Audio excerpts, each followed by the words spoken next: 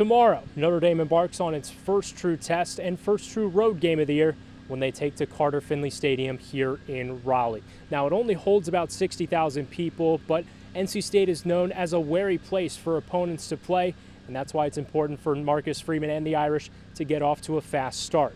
The Irish have scored touchdowns on all 9 first-half drives through the first 2 games against Navy and Tennessee State, while defensively, they still haven't given up a touchdown.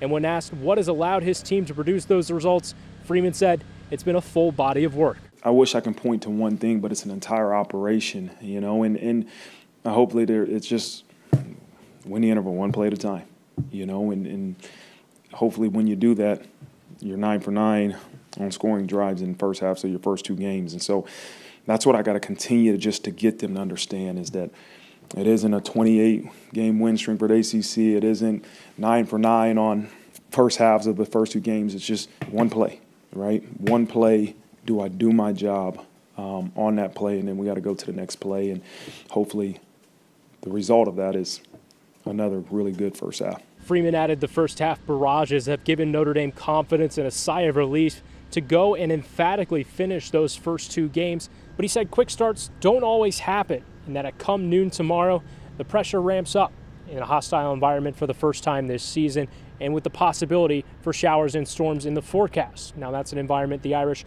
are familiar with, having played here in 2016 in a 10-3 loss for Notre Dame in the middle of Hurricane Matthew. Reporting in Raleigh, Bennett Wise, WSBT 22 Sports. I'm Pete Byrne from WSBT 22 News. For more Notre Dame stories, like and subscribe to the WSBT 22 YouTube page. Thanks for watching.